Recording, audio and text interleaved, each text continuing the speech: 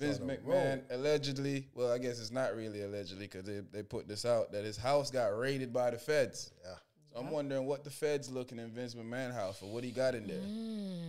You know, most of us keep our secrets at home. Well, you know that they say that all his NDAs allegedly aren't signed properly because he signed on the behalf of WWE, but he can't sign on the behalf of WWE because it's a public traded company. It's not a private company. Yeah. So they saying that pretty much all those NDAs are null and void.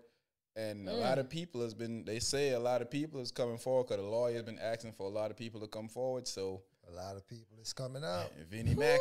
Hey, he might be going broke.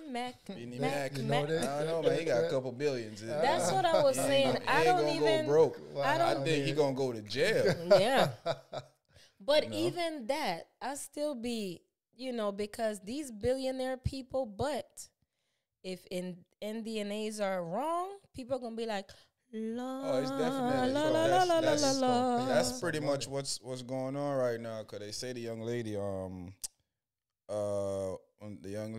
lawyer, she on this case. I seen her talking the other day that she's looking for more people to come forward and to help.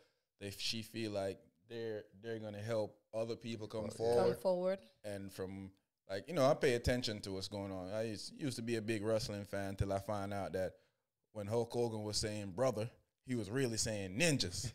Pretty much. Ninjas ain't just finding out that a lot of these white guys that grew up liking really didn't like us. Yeah. But anyway, back to Vince. Yeah, so she was saying that she's trying to get everybody out there to come up to go against Vince. So it looked like it's a full takedown of Vince, man. It looked like they got him in a figure four leg lock, no pun intended, or sharpshooter. He's a billionaire, so he might spread them billions. Oh, he got to spend that money.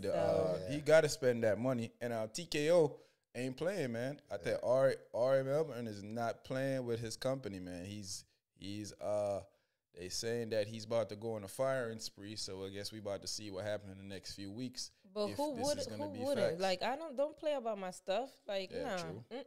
Oh yeah, he definitely gonna go down. I mean, like you said, he got money, and rich people know how to keep their money, but not in those type of cases. Not Vince McMahon. No, not in that type. He's about to. Not in those type of cases. They say he gave up about $20 million of it already to keep women quiet. So it ain't that much money in the world. Yeah, I'm not about to do all of that, Vince. I'm just not gonna be violating people's rights for me to have to pay them all that money. Exactly.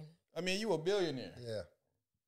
There's a lot of girls out there that are looking to mess with billionaires. Exactly. Why would you be forcing yourself or forcing somebody to do something? Yeah, even the women that be on the corner do give them a little $100, and do what you gotta do. They will shake your tail feather. I never understood that. Me neither. I don't know what's going on with Vinnie Mac, but